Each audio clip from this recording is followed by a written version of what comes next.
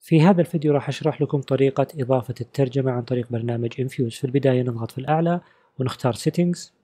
الآن ننزل تحت ونضغط على subtitles ونتأكد أن اللغة العربية هي اللي مختارينها. نضغط على done الآن، نرجع نشغل الفيلم وبعدين نضغط على play.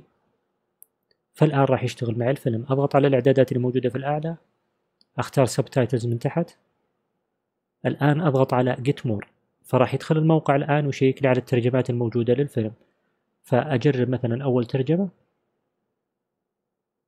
فالآن مجرد إني اخترتها وارجع أشغل الفيلم الآن،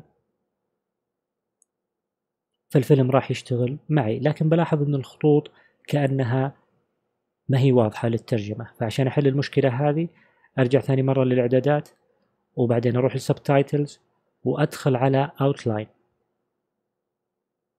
وأختار none. فالآن الترجمة راح تظهر لي بشكل واضح مثل ما احنا شايفين الآن. أتمنى الفيديو أعجبكم، يعطيكم العافية ونشوفكم مع فيديو قادم.